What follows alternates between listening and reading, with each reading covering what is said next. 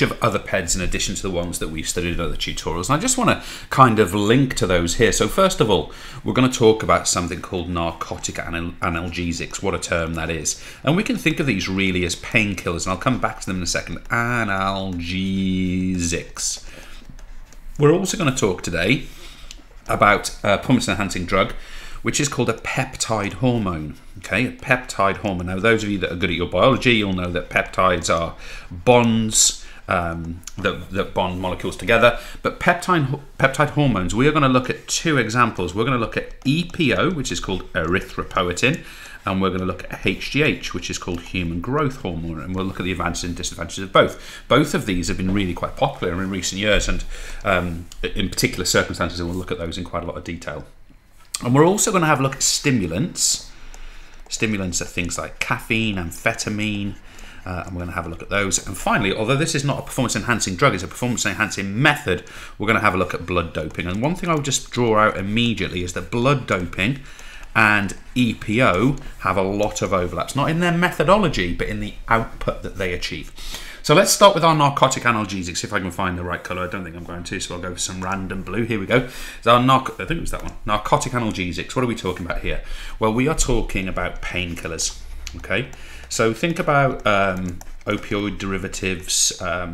Think about morphine as an example and derivatives of that. These are pain-killing drugs. So start to think about how that might help. Well, first of all, they mask pain.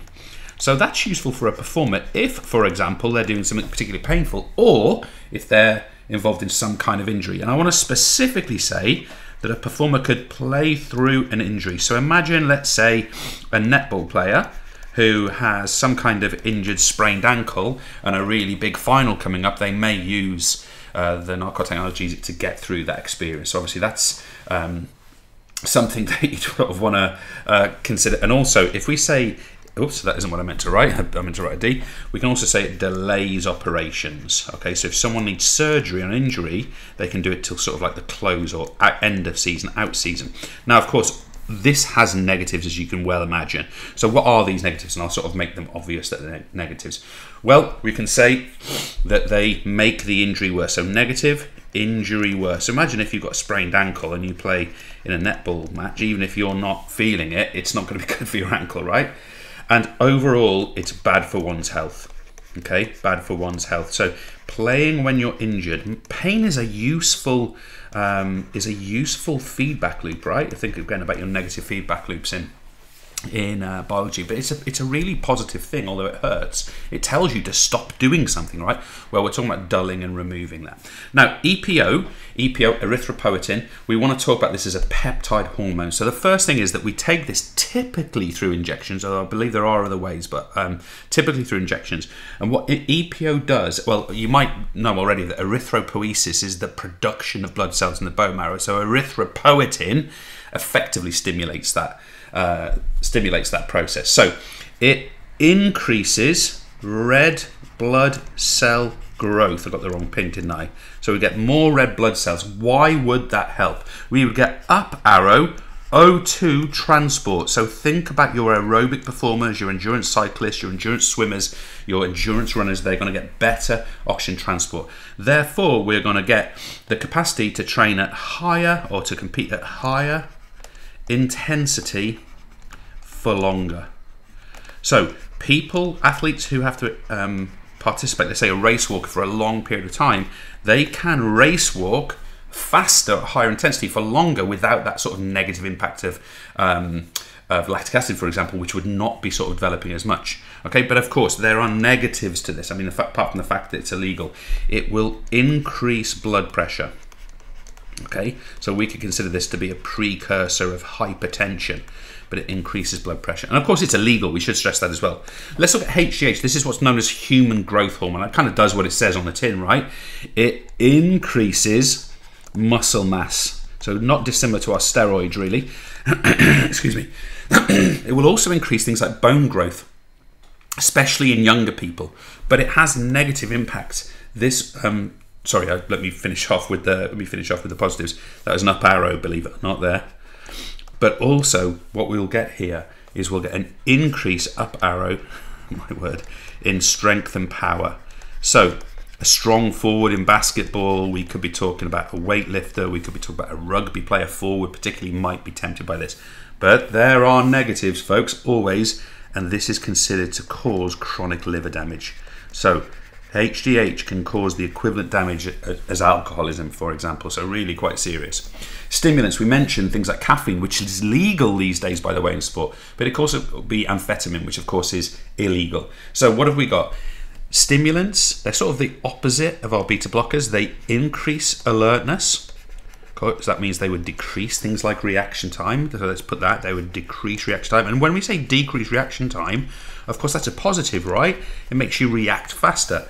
But there are negatives for this. It might lead to over arousal. In other words, we get a bit sort of hyped and do daft stuff, I suppose. We might have a loss of concentration because, you know, effectively we are over aroused.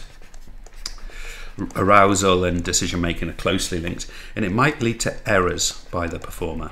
Okay, so they're the negatives, and of course it's illegal, assuming it's the sort of the amphetamine example we talked about. Now I'll go with red here. Blood doping. So I wrote as red. Remember what blood doping is. It is the methodology of removing blood from the body.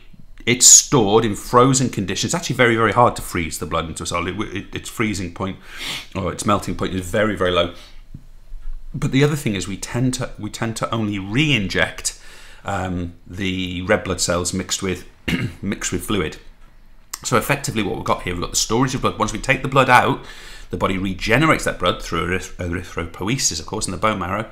And then once we add the blood back in, we then have a greater number of red blood cells. So why is this a positive thing? Well, first of all, we get increased RBC growth. Okay, so we grow red blood cells, a bit like our EPO, right? Secondly, we also get increase in O2 transport once it's been re-injected, and you'll see the overlap with EPO now. We'll also be able to work at higher intensity for longer. Now, if you look at the advantages there, would it surprise you for me to tell you that once EPO was sort of discoverable and testable in endurance cyclists, athletes stopped using this and replaced it with this? Does that surprise you? Probably not, right? But of course, there are negatives. Athletes might experience transfusion infections. We're talking about things like HIV. We're talking about things like hepatitis. Now, obviously, those tend to happen more if needles are shared and things like this, but it could happen. We're also talking here about increased blood pressure. Okay, so this could be an issue for performers as well. So those are our other, if you like, performance enhancing drugs that we would really like you to have an awareness of. Just to finish off this, I would talk about especially games players here. Though it could be endurance athletes, I suppose, but people who sort of have to do dynamic sports. Peptide hormones, EPO, think about your endurance cyclists, think about your marathon runners. Human growth hormone, let's talk about weightlifters for argument's sake. There are other examples, of course. Weightlifters, that's an L. Our stimulants, especially games, really good for, you know, decision making, not necessarily decision making, but alertness and speed of reactions. Think about your tennis players, table tennis players, and your blood doping again. Let's use the example of a marathon runner or a race walker, but an endurance performer would be benefited here. Thank you.